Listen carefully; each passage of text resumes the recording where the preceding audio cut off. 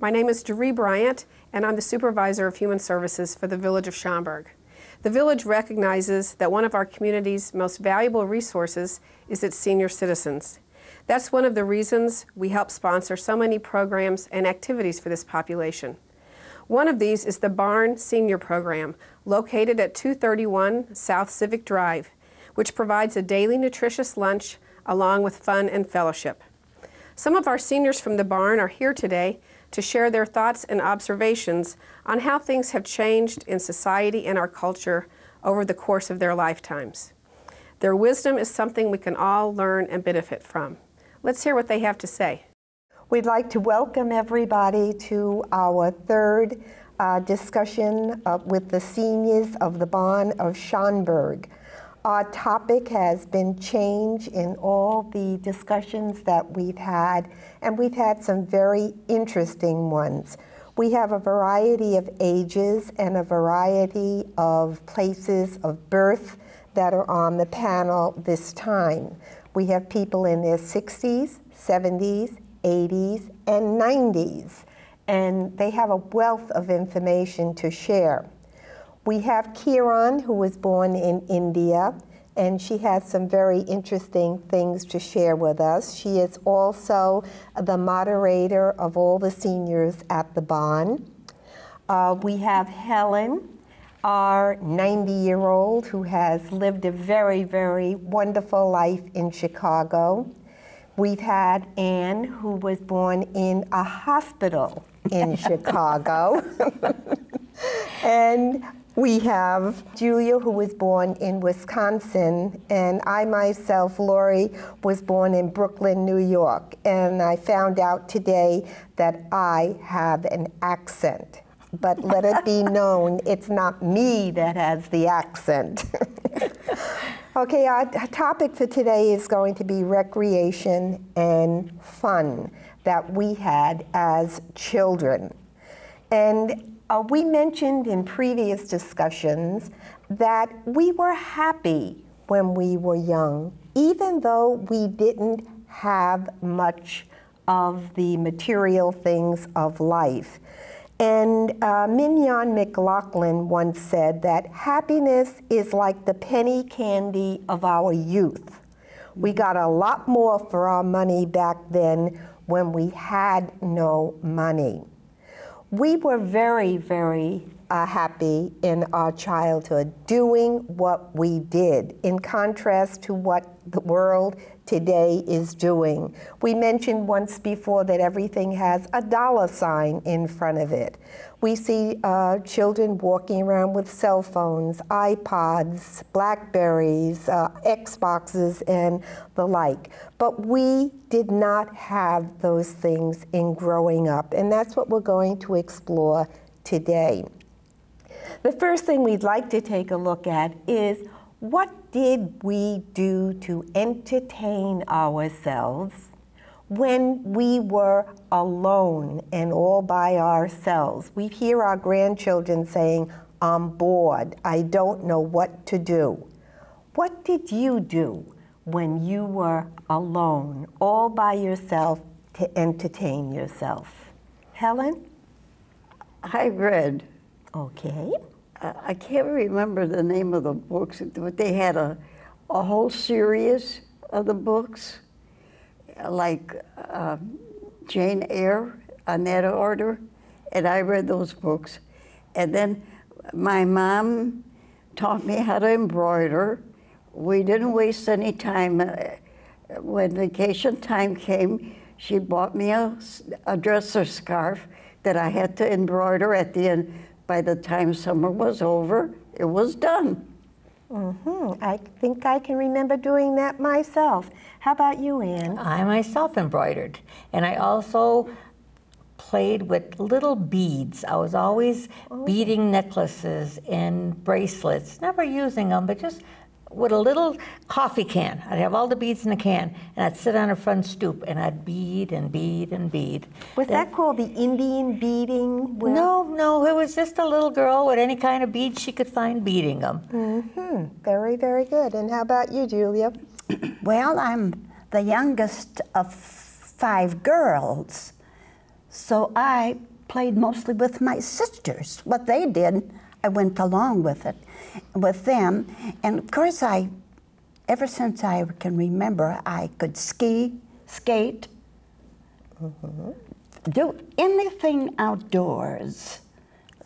And that, I think, living in Wisconsin, you had more of an opportunity to participate in outside activities. And that's how I think. But mostly with my sisters, whatever they did, it just kind of rubbed off on me. It was follow the leader, Yes. right? How about you, Kiran? I know in India it's a little bit different from the U.S., A lot, but yes. kids are kids all over. That is true. That is true. I come from a very big joint family, and where so many varieties of my, aunties, sister-in-laws, grandmas, and they used to make for us beautiful dolls. And we are going to have dolls, their birthdays. Then if we believe this doll's girl is now growing up, time for marriage. So we are arranging dolls' marriages, and like a groom party is coming. It is like, as you do your daughter's wedding, the same thing. And it was lots of fun. We were going to my doll daughters' in-laws' house, find out how they are good or not good. So one time we found out that my daughter dolls, in-laws are very cruel. So we went there with our whole group, and we were shouting, "They are cruel. Nobody should give their daughter to this house." So it became, big thing, and other people were laughing, look at the doll. But it was lots of fun. We were doing so many outdoor activities. And growing up in a large family itself is fun.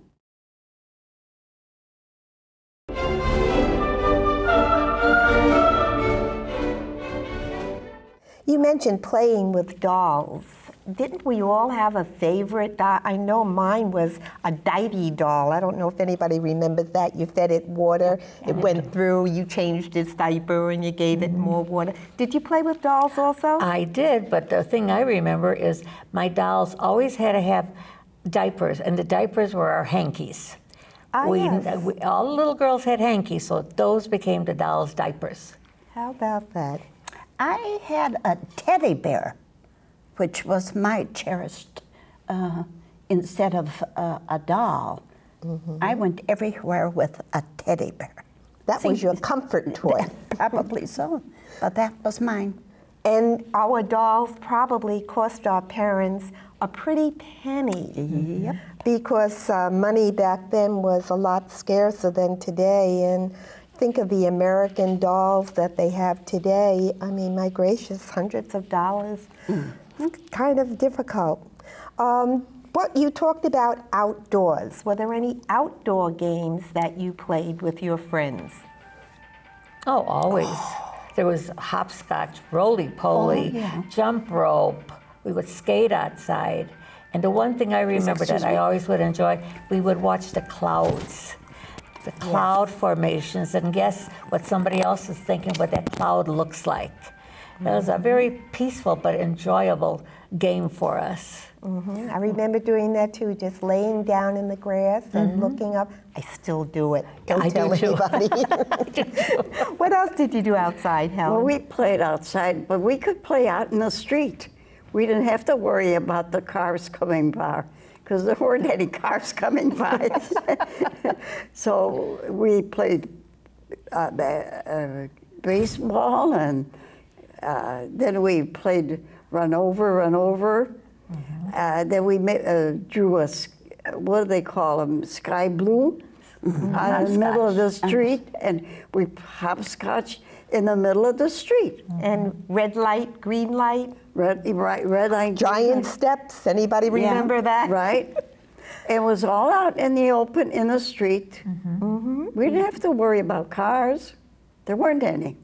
That is true, and today you have to dodge them. Any other ideas of what you did outside? I worked in the garden with my mom, and that's where I got a love for growing flowers. She had a green thumb, and we just grew every possible flower that we could think of. And up until this day, I'm still planting and growing flowers. Yes, that I know. And you make beautiful arrangements also.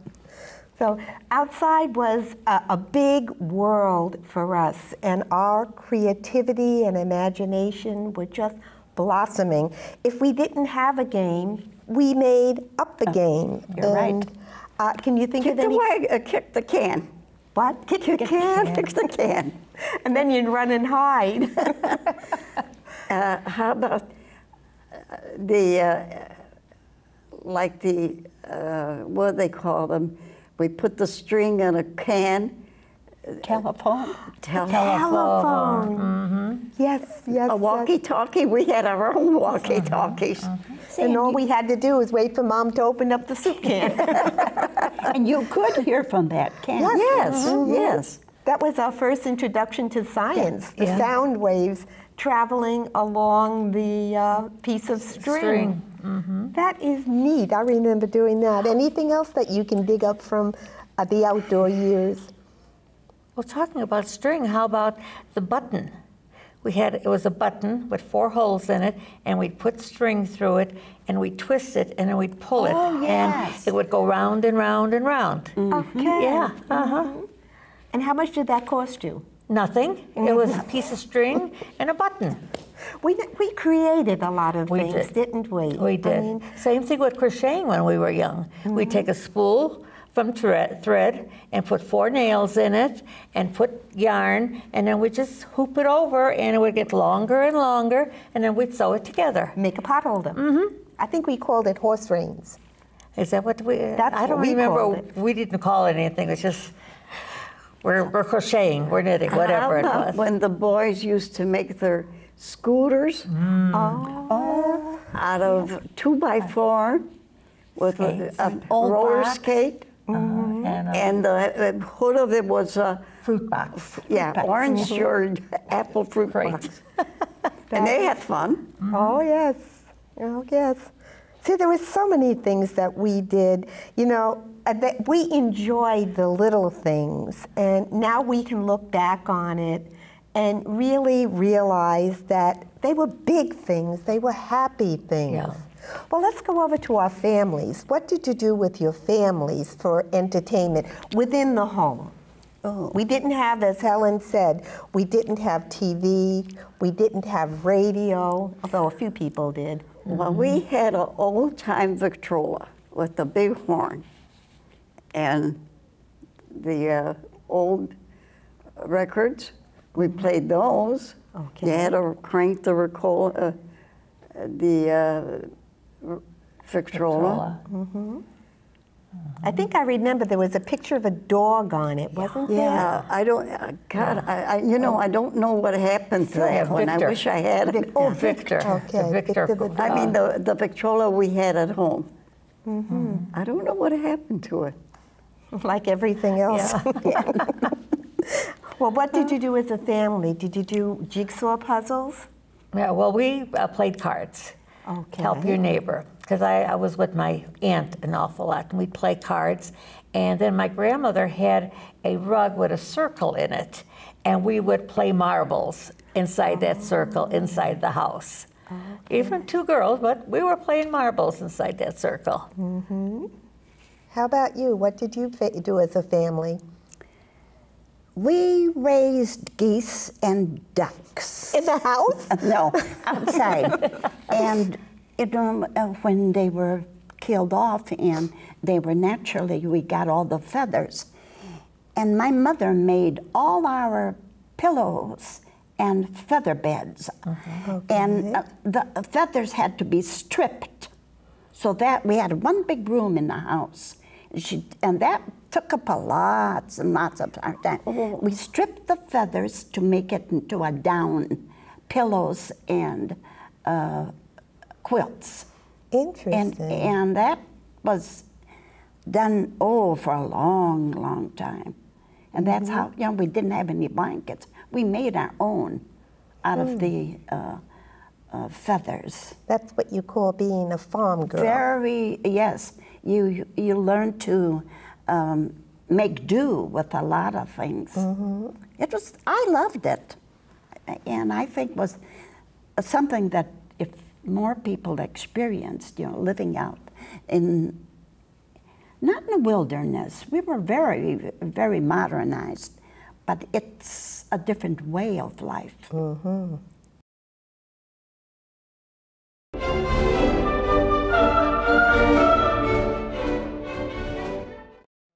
Oh, I didn't like stripping those feathers. Oh, you had to do it no. also? I had to do it too. Oh, yes. My mom had a whole big bag full, and this was stripped and this wasn't. And it seemed like the bag that wasn't stripped never got smaller.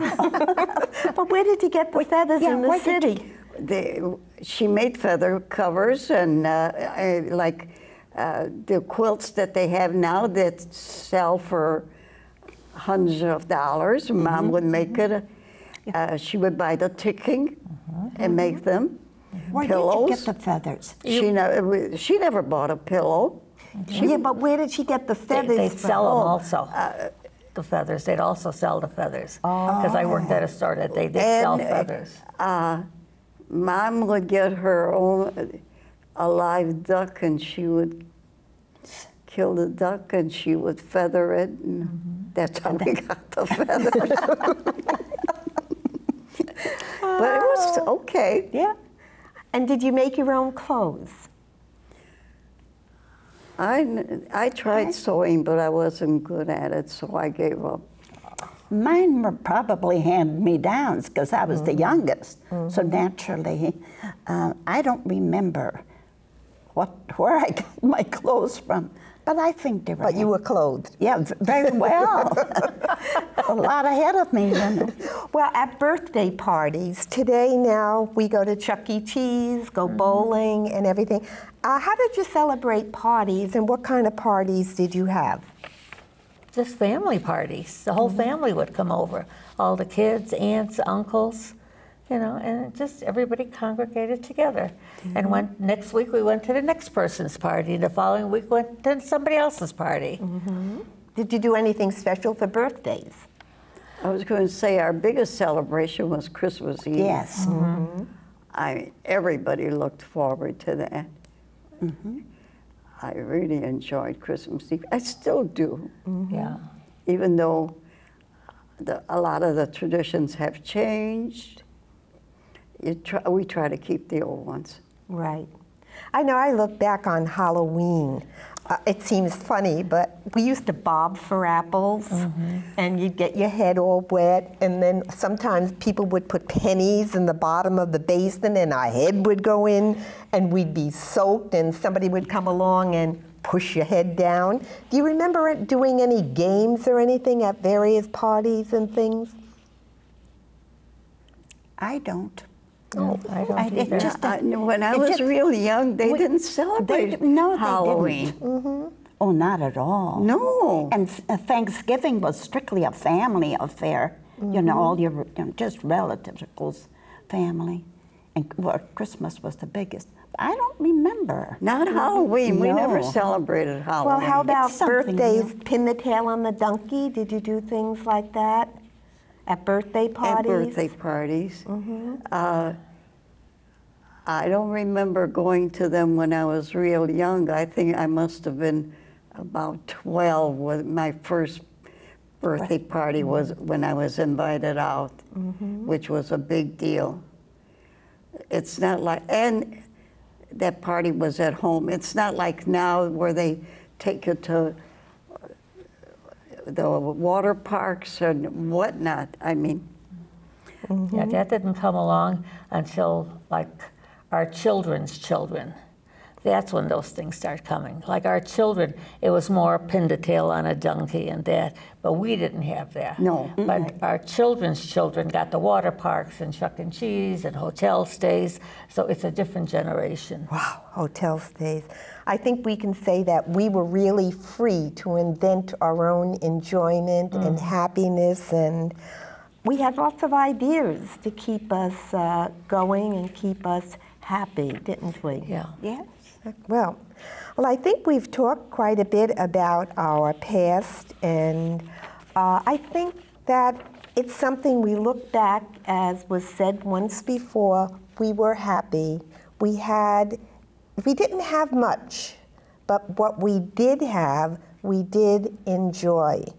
And what do you think you passed on to your children and grandchildren? Something that you enjoyed as a child, what did you pass on to your children that they can carry on our legacy of happiness? Can you think of anything? Well, I encouraged I have only one daughter, to go on trips. Just weekend trips, and you know, anywhere in especially the United States. We have so many things to do and see. And if you don't do it with your family, when you're young, time goes by so quickly, and before you know it, you're our age, and then you're a little slowed down, I guess you could say. But they go a lot of places in the United States. Right. Could you think of anything, Ann, that you passed on? Playing games, togetherness. We did it with our children, and we're doing it with our grandchildren, that we just get together and play games and converse. And matter of fact, my husband and I, every night, we still play from 9 to 10 o'clock cards or Sorry or something, just to sit and talk about what happened that day, you know, just to communicate. And Helen, could you think of anything that you are doing now that you did back then? Playing games, but outside of that, their ways are just so different. They are. I know my daughter told me the other day, she says, Ma, the greatest lesson that you taught me was that you could have fun with a box and also to think outside of the box. And she says, it's made me the person that I am. So I'd like to leave you with a Swedish proverb that says, those who wish to sing always find a song. And if you have a song in your heart, you are never lonely. You always have something to do, something to say, and something to be happy about. That reminds me, we sang songs Yeah. all the time. We were always singing at home, just you know, with no accompaniment, just a cappella. Yeah. Right, right. Yeah. During my time, we had songbooks we could buy, purchase, and we'd sit on the stoops and all sing together. Yeah. Do you see how it's spurred on? Yeah. Well, may everybody have a song in their heart and find happiness in the ideas that you create.